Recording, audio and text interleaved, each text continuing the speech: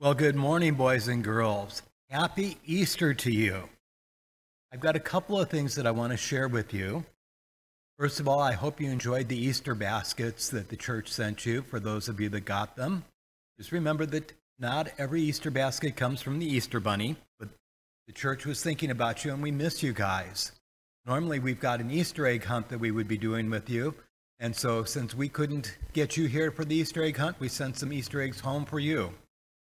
Now I've got a couple of craft challenges so that you can keep using that craft kit that we sent home with you. First of all, see this cross?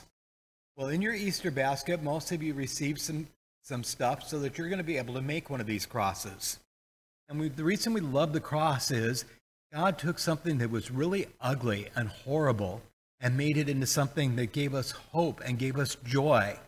So let's see if you can make a beautiful cross that you can share over the internet with us. There is a kit that has the stuff to do it, including the instructions right in there.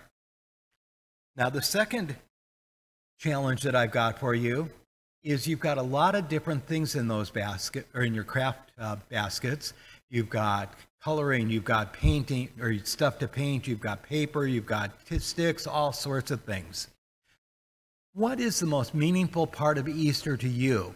Can you make something with all those crafts out of that and give us something that celebrates Easter for us? Why don't you go ahead and do that today with your families, and then send us pictures, and we'll share those.